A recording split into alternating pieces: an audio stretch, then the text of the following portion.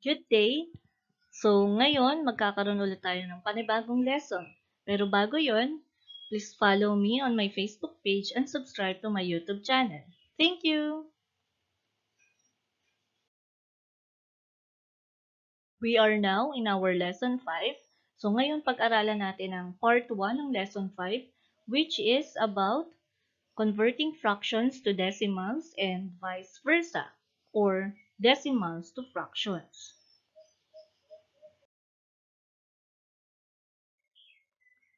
Pero bago yun, ano ba ang rational numbers? So when we said rational numbers, these are the numbers which can be written as a quotient of two integers, a over b, where b is not equal to 0. So kapag sinabing rational number, ito yung quotient or sagot kapag dinivide ang dalawang number. Pero dapat ang denominator ay hindi equal sa 0.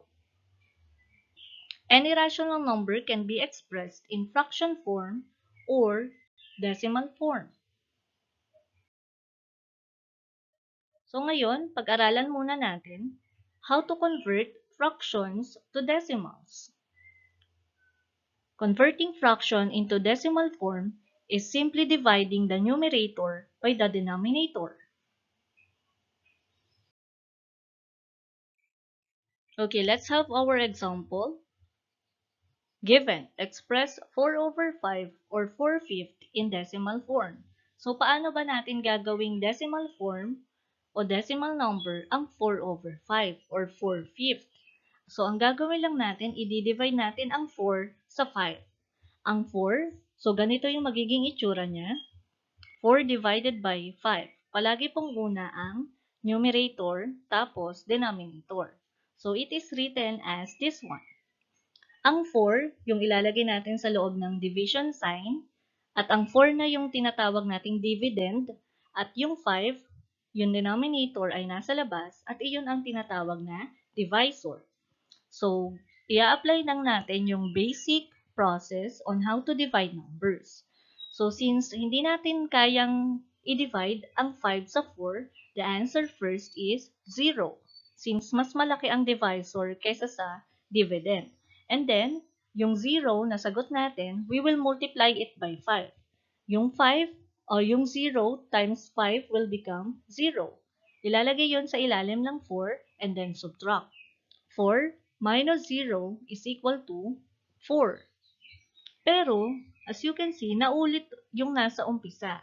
So, ang gagawin na natin, pwede na tayo magdagdag ng 0 doon sa 4 sa sagot natin. Pero bago yon, kapag nagdadagdag tayo ng number, ganito yung gagawin natin sa given. 0.0.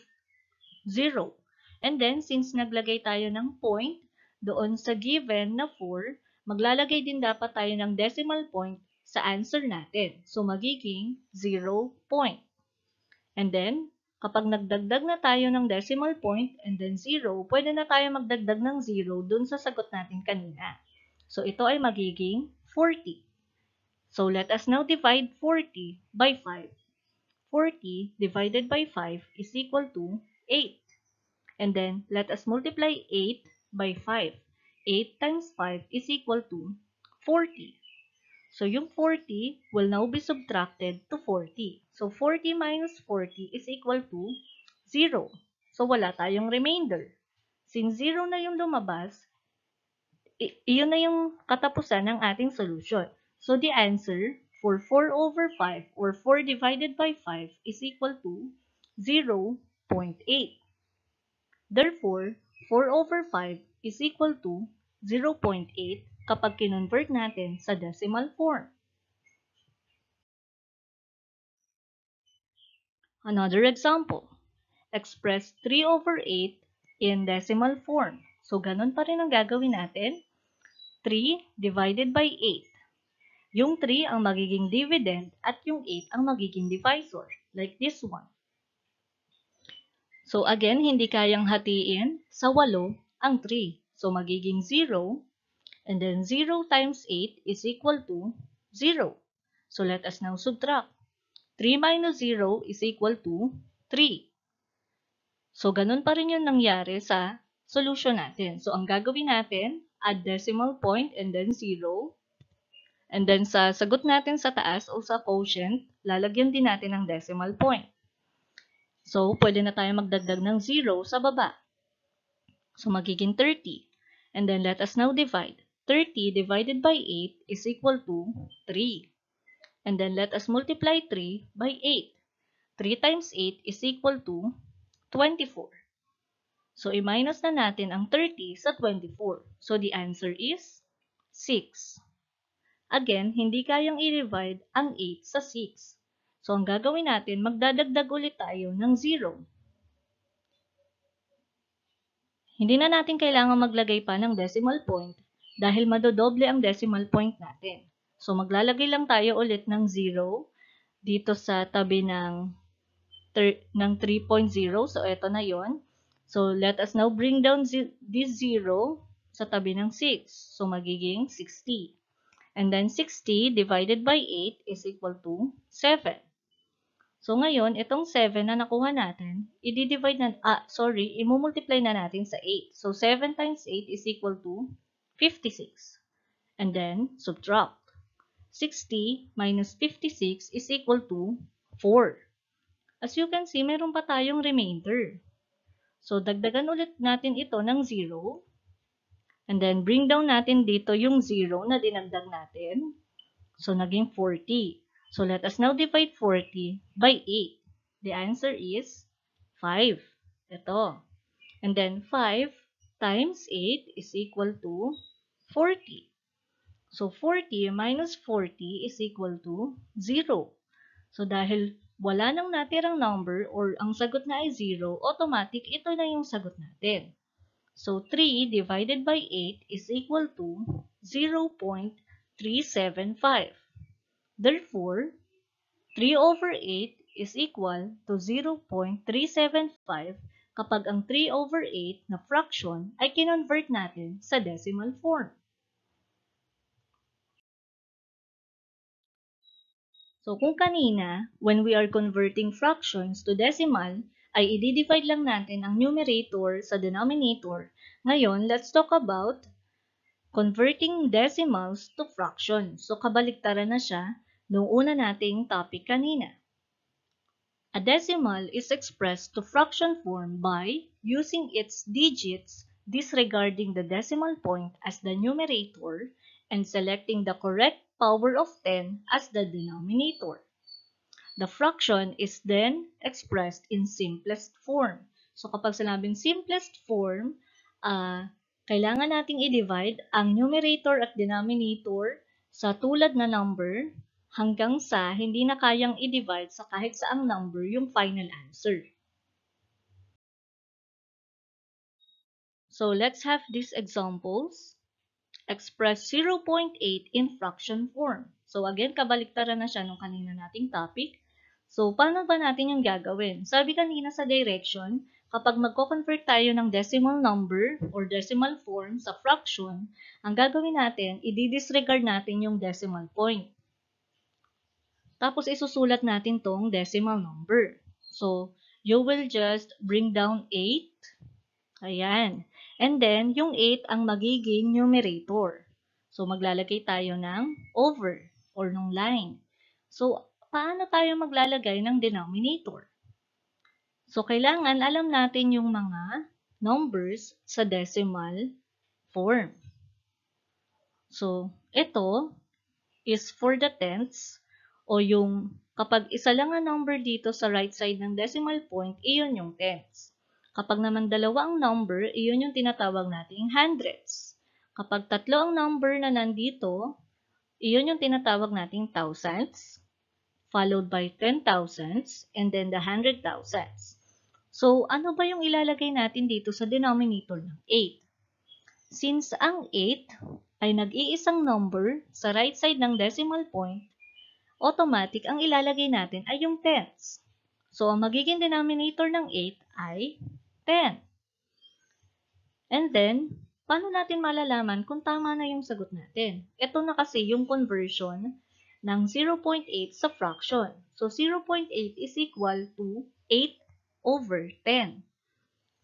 Pero kailangan nating alamin, ito na ba yung simplest form or lowest term? So, since ang 8 at ang 10 ay parehong kayang i-divide sa 2, so i-divide natin ang 8 at 10 sa 2. 8 divided by 2 is equal to 4. 10 divided by 2 is equal to 5. Therefore, 0.8 is equal to 4 over 5.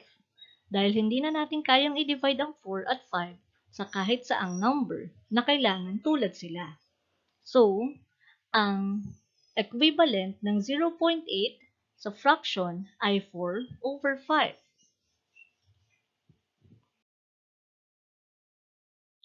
Another example. Express 0.45 in fraction form. So again, i-disregard natin yung decimal point. So kokopyahin lang natin yung decimal number which is 45.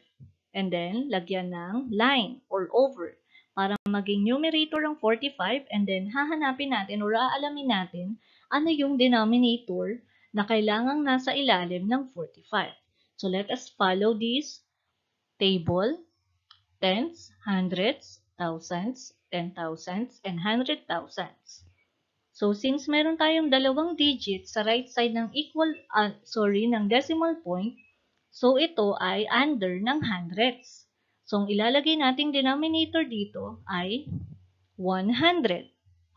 Next, anong number ang kayang i-divide sa 45 at 100? So, ang 45 at 100 ay parehong kayang i-divide sa 5. So let us now divide 45 by 5. 45 divided by 5 is equal to 9. And then isulat natin yung over. And then 100 divided by 5 is equal to 20. Kaya pa bang i-divide ang 9 at 20 sa kahit saang number? Ang 9 ay kayang i-divide sa 3, pero hindi sa 2. Ang 20 ay kayang i-divide sa 2 pero hindi kaya sa 3. Therefore, 0.45 is equal to 9 over 20. So, ang equivalent o ang katumbas ng 0.45 sa decimal o sa fraction ay 9 over 20.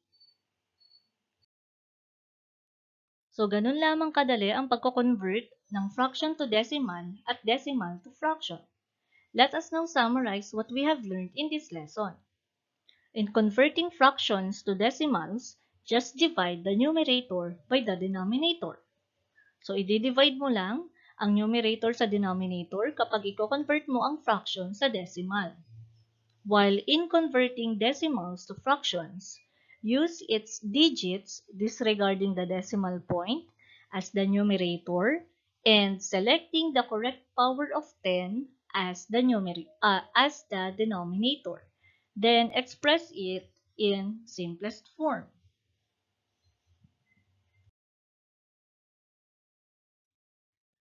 Sana ay natutunan ninyo ang basic way on how to convert fraction to decimal and decimal to fraction. Thank you for watching. If you have questions or suggestions, feel free to comment below. Enjoy learning mathematics. God bless us all.